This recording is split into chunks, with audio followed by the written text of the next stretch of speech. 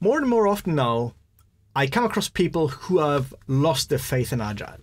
They tell me that they've tried really hard to apply Agile principles and really change the way they are working, and it's just not doing anything for them. They are frustrated, they might encounter the same old problems, or maybe they're encountering new problems, but the point is it doesn't seem to actually move the needle for them.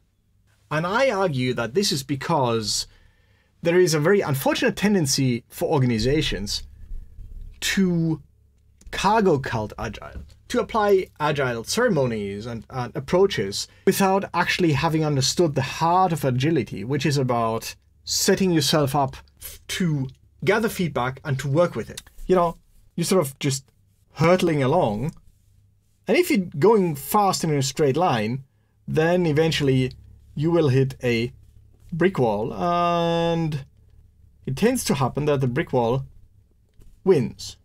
So instead, you should set yourself up to move a short distance, look around, move a short distance, look around. And that is just much more difficult than appointing somebody to be a Scrum Master or setting up a bi-weekly retrospective. The important thing is what happens at the retrospective. Are you talking about the right things? Are you drawing the right conclusions? Are you drawing any conclusions in the first place?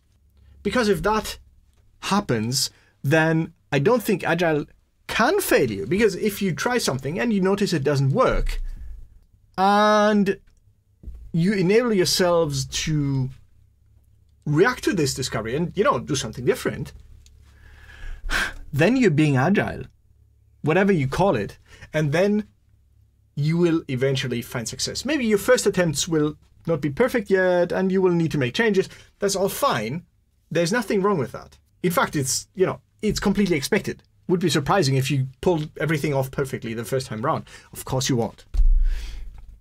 So the important thing is to allow yourself even to observe what's going on and to draw conclusions. So once more, I'm completely sympathetic to those of you who feel sort of disenfranchised by Agile and they say, you know, it didn't live up to its promise.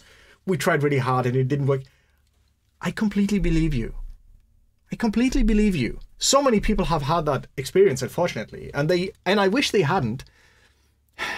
But this is the hard thing about the Agile Manifesto, right? It's got 12 principles, but the difficult thing about the 12 principles are the 500 pages worth of implicit knowledge that's written down between the lines of the 12 principles. So if you are among those people who have sort of lost faith in Agile, then please know that I'm completely sympathetic with you, and that I completely understand where you're coming from. I wish you would give it another shot.